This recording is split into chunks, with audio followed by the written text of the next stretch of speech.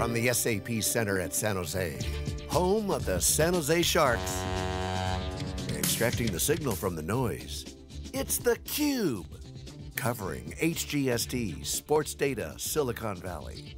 Brought to you by HGST. Now your hosts, John Furrier and Jeff Frick.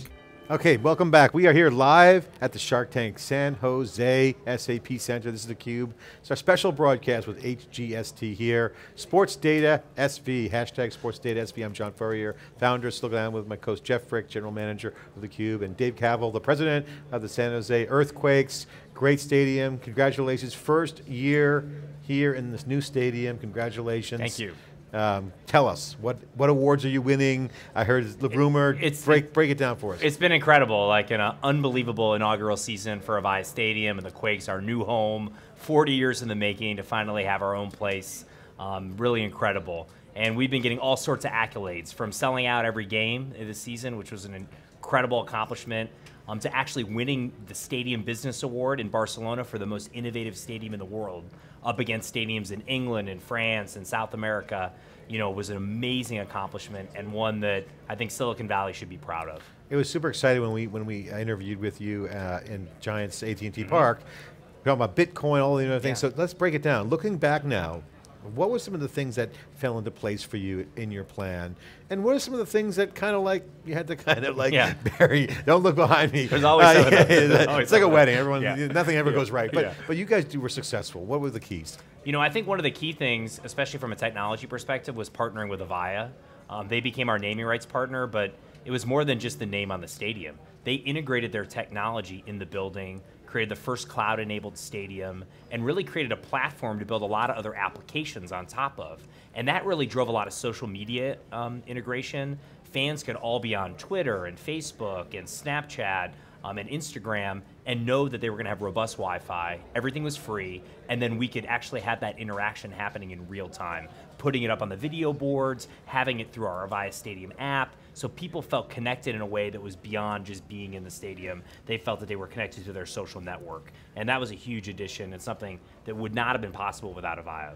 It's interesting, you know, we've got the perspective from the technology companies, why they sponsor sports teams, but from your point of view, you know, talk about the kind of the magic that happens between tech and high-level competitive sports at this level and kind of through these venues and these relationships. Well, I think the thing is, you know, we're in the business of putting on a sporting event and having a great experience for our fans. I'm not a tech company, and so I don't have that expertise. So I'd rather find the right partner who wants to invest in what we're doing and have really a shared vision for creating a fan experience that uses technology but doesn't take away from the fans. And so they can watch the game, enjoy soccer, which is like you sit there, you watch it, but at the same time you can have this technology buttress the experience and enhance it in a positive way. So one of the things you talked about is a destination-based experience. Obviously the game, that's primary.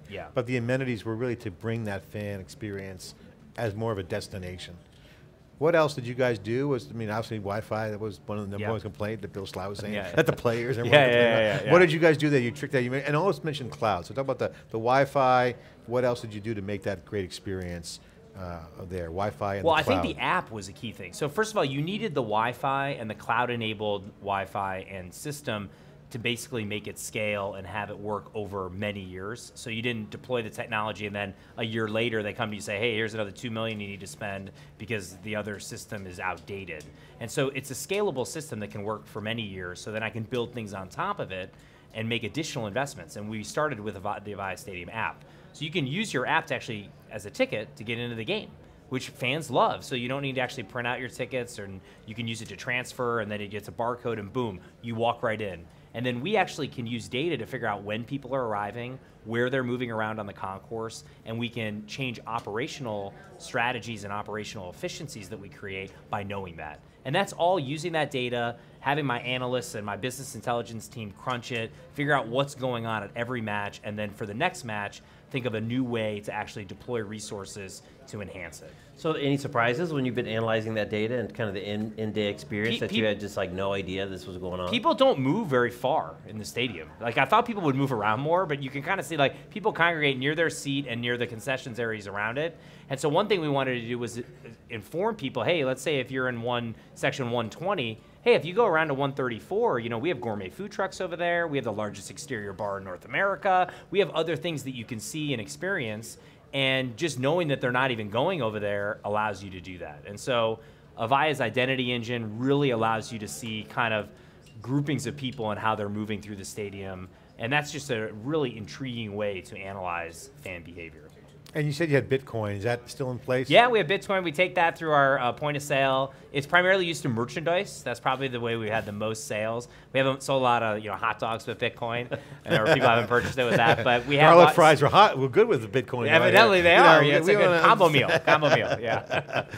So, but it has been something we wanted to be on the cutting edge. We wanted to provide any possible way for people to conduct commerce. And if it's Bitcoin, they should be able to do that as well. Right. So what are the new things for next year that you're going to work on? Obviously the first year's under your belt. Congratulations, award-winning year. Thank you. What's new next year? What are you working on with the key initiatives? Well, I mean, obviously we want to take the fan experience that's been very well regarded, and we want to get input from our fans and all our stakeholders and enhance it, because there always can be new things that we're trying. And we want to really take the social to the next level, and we want to have more user-generated content that we're putting into the app and then actually showing to people, so you can actually say, hey, I want to get a stream of all videos that are being created in this part of the stadium, maybe the supporters area, and you can see the flags and banners and TIFO and all the great things that are happening from a totally different perspective. And so those are the types of things we want to roll out so fans can have an even more integrated experience. And I think the key thing for us is, for a long time, and this is a big issue like in the NFL, it's almost easier to be at home. It's like you're on your own, at your own living room, the bathroom's right there, the food's right there, it's simple. We want to make sure that the experience at the stadium is better. And I think you need technology in this day and age to do that. And that's what we're trying to do at Avaya. So one of the things I wanted to do with Jeff and I were brainstorming is go to all the venues and do a speed test. Yeah. Have you done that? I mean, did you guys go around and look at the other venues and saying, hey, they only got 10 up and something down. We got to 5, or we got the fat pipe. You got to do it when they're full, though. The key thing is that's the whole thing. So you can go to all the stadiums, but if it's not an off day, and so when I actually travel around, I usually travel with the team. I always check as an away game and see what it is. And it's pretty spotty, to be honest with you, especially in a lot of the larger stadiums. And so one thing we've really prided ourselves in, whatever we roll out works. And it might not be as much as we want to in terms of feature rich, but whatever we do, the performance is where it needs to be. Because I think that's critical. Yeah, and Wi-Fi is a beast to manage. Got to do a lot of design involved, a lot of access points. We got lucky with our roof. That made a huge difference. So instead of having the Wi-Fi underneath the seats and kind of busting out like underneath you, it comes from above. And that actually makes a huge difference in terms of actually connecting and being able to move around the stadium. And so, we didn't build the roof for Wi-Fi, but it actually helped us out. So you've mentioned the cloud component of it a number of times, and obviously cloud is one of the great trends that's happening right now. So what does that mean exactly? What does a cloud-enabled stadium mean? Well, the key thing for us is that when I look at the life cycle of the technology deployment, it actually lengthens it and allows us to update and have the newest possible software and applications at all times, instead of kind of being stuck with like, we need to put another lift out there, and we need to deploy actual new access points or new switches and routers and things like that. So we're trying to put as much in the cloud as possible, and that's what Avaya is spearheading. So you don't have to have those technology integrations, and I don't have to have lift on the field and interrupting the play, and all that stuff is really complicated. And so this allows you to stay cutting edge for a longer period of time. So I'm going to ask you the soccer question. I always do a little straw poll because my daughter plays, and we talked about this last time. The game is growing here in the U.S., but still you got the coaches who come from England, I'll just say it. It's boring in America. They're so technical and boring. How is it getting less boring from that perspective? I mean, certain Americans are selling out all the stadiums, because that seems to be the thing. The traditional kind of Premier League players say, it's boring in America. Well, I'm not sure you agree with that, but that's kind of a sentiment. I think the thing is that I think they have a certain way that they're used to, and they're kind of very tradition bound. And so I think one thing that they get a little perturbed by is that we are more innovative and open to new ideas and trying things, and that includes the way we kind of play. Yeah. And I think for us, that's an advantage, and that makes our sport very intriguing and fun and exciting for a lot of our young fans. Because if you look at kids who are like 15 to 25, That's our sweet spot now for Major League Soccer. Yep. You know, only the NFL is more popular in that group than Major League Soccer. Are you streaming snippets out of goals on Instagram and yeah, that's Facebook you see time? you know, GIFs of that going out immediately. As soon as they goal, boom, they're out. And you can see the social interaction of our fans on Twitter, on Snapchat, and all these different areas is really amazing. And that part really drives how avid the fans are. And they want to consume as much content as possible. And we're trying to just generate so much of that as we can to make that happen. What are some of the innovative things you're doing with streaming? Is there restrictions? I know we talked to the Niners and the Giants, and even the Sharks. They have a cable partner. Right. There's some limitations. You guys have a cable partner. Is it restrictive? You guys circumventing the rules for social, bending them? I'm not trying to put words in your mouth, but you know. I think the thing is that some of the things like Periscope and Meerkat and things of that nature, like, we try to do that in areas where we're not really creating content on the broadcast. Behind the scenes. Yeah, behind the scenes, in the locker room, at the walkout, the coach on the sidelines. And sometimes that's the stuff they want. Right. And then just a little blurb of that, a little 3 or 4 second thing could just go viral everywhere over the internet. And so we're trying to generate as much of that. And then the other thing is we're trying to be more playful with our Twitter voice and with our handles. So it's not just like corporate like goal in the 13th minute. Like, we want to throw some emojis in there. We want to have, like, we beat the Galaxy. This is a good example. We beat the Galaxy on August 28th.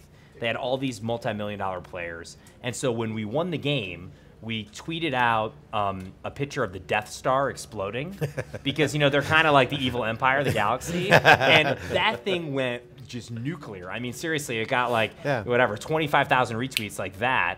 And that's the kind of thing. It's playful. It's fun. The young kids like it. But you don't necessarily see that with, like, Manchester United in the Premier League. They would never do something like that. They're so boring. Yeah, exactly. They're the boring ones. They're right? so boring.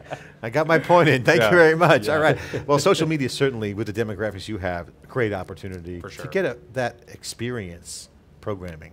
Absolutely. Makes people feel part of the. And that's the thing. And that connection is something that, especially if they're only 23, 24, you can have that for many years. Yeah. So the lifetime value of these investments that we're making as a league is tremendous. And then they're going to have their own kids they're going to bring to the game. So we like that. Dave Kaval here inside theCUBE. Thanks for being president of the Earthquakes. Congratulations, banner year. Great job. Thanks for coming Appreciate back. it. We'll be right back with more after this short break.